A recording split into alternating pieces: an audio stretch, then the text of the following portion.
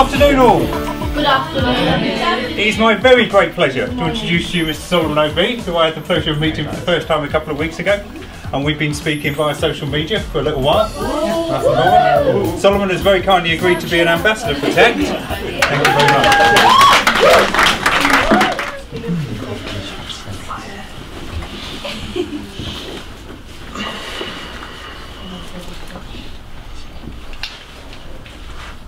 She graces stages, West End bound, best friend found in a sibling who chauffeured her halfway to crazy when we were younger.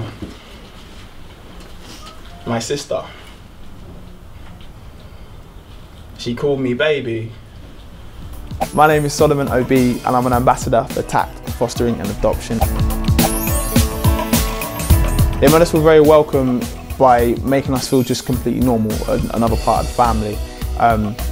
So aside from the fact that our skin colour is different, you wouldn't have known that we weren't related through the way they treated us. It was just a very normal situation. So, as soon as I arrived through those airport doors, she came charging, screaming, hugged me with a force that you'd expect from a lady who had not seen me since 10 years before. My mother. One thing that was like always really consistent was they really kind of pushed us to do what we enjoyed. So whether it was like football for myself or like dancing and acting for my sister. My brother was into a whole range of stuff when he was younger, but whatever it was that we were interested in, they always made sure we had what we needed to do it and really encouraged us to follow that passion really. So he held down swaying relationships at home like anchors gripped to seabeds. He sped from Brighton to Bristol and back via London, picked me up when I was man down behind the enemy lines of my mind. My brother.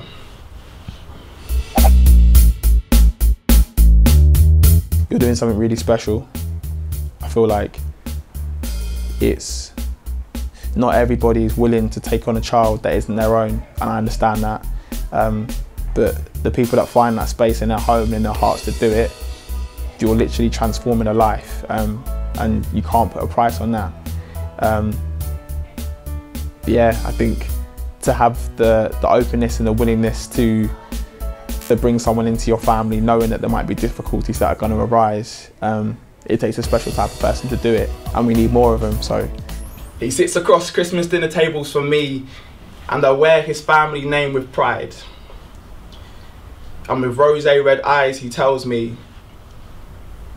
I love your mother now more than the day we got married. And I believe him. 50 years together, a testament to the strength they're both possessing. My foster mother, my foster father. And yes, he calls my foster mother my mother, but with no intent to disrespect my mother. I mean, what else would you call your lover? The woman who raised these kids, she bathed these kids, takes them in like her own, told them everything will be okay, told them they could be anything they want to be one day. So what would you call her? Saint? Angel? Magician for making ends meet when others may not have been able.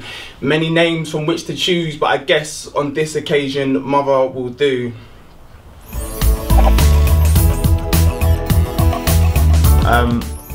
My foster parents mean everything to me. Like I said before, like they're a massive part of the reason that I'm here. I don't know what would have ended up with me, my brother and sister, if we hadn't all been brought into the same home. I really try and impress upon them that like anything we do is a result directly of like them and what they instilled in us and everything they gave to us. So yeah, they mean everything to me. And so yes, we, my older brother, my younger sister, me, we are fostered. And when I say this, The lines on people's faces crumble up like discarded pages of paper laden with mistakes. But we are not mistakes on pages.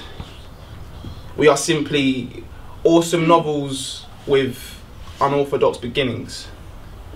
So we are not mistakes on pages. We are simply a crooked introduction straightened out by proofreaders Pat and Vic, whose love and guidance laid the foundations for straight lines for us to write the rest of our story on. We are not mistakes on pages.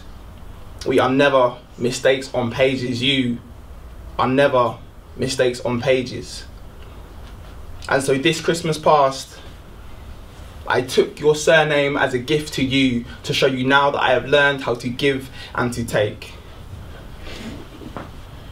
Victor Roy, Patricia Ann Brooker, I love you. Thank you.